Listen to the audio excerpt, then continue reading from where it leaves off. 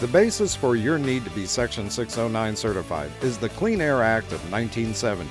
This act of the United States Congress directed the newly formed Environmental Protection Agency, known as the EPA, to write rules and regulations to control the emissions of pollutants from many different sources, including motor vehicles. This act has been revised and amended over the years, and Section 609 is contained in this act. While there are many regulations regarding motor vehicle pollutants, Section 609 deals specifically with MVAC refrigerants and the MVAC systems that use them. Mobile AC system design changes, new service procedures, and equipment have been developed to reduce lifetime refrigerant emissions. The harmful effects of refrigerants on the Earth's atmosphere had been speculated for many years before laws regarding their usage were put into effect. Until the 1990s, the most common refrigerant for both HVAC and MVAC systems was CFC-12, commonly referred to as R12. The CFC designation stands for chlorofluorocarbon, the type of synthetic chemical this refrigerant was made from. In the 1970s, scientific studies were determining that CFCs had ozone depleting potential, or ODP, which is a measurement of their relative ability to destroy ozone. The ozone layer is a protective shield surrounding the Earth, limiting the amount of harmful UV radiation from the sun. Studies showed that there was a significant hole forming in the ozone layer of the atmosphere, and that CFCs were a contributing factor to the creation and enlarging of this hole. The effects of increased UV radiation are many, and amendments in 1977 to the Clean Air Act sought to address this issue by further studies regarding ozone depletion.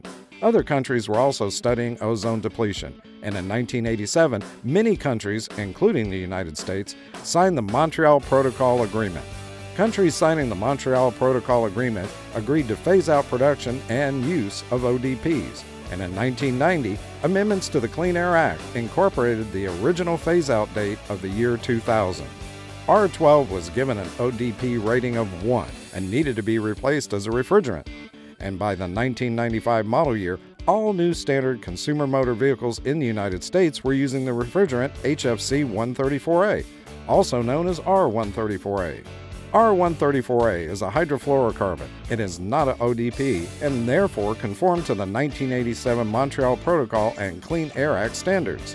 However, like R12, R134A has what is known as global warming potential, or GWP. GWP is a measurement of a substance's ability to produce a global warming effect. Global warming has come to the forefront in recent years and relates to the warming of the Earth's atmosphere due to the increase in greenhouse gases, which contribute to trapping heat. Although R134A is not nearly as harmful as R12, neither as it relates to ozone depletion or global warming, it still has a GWP rating of 1,430 versus carbon dioxide, which has a GWP rating of 1. CO2 is naturally occurring and is produced during exhalation of humans and other animals. CO2 is absorbed by plants, which in turn expel oxygen.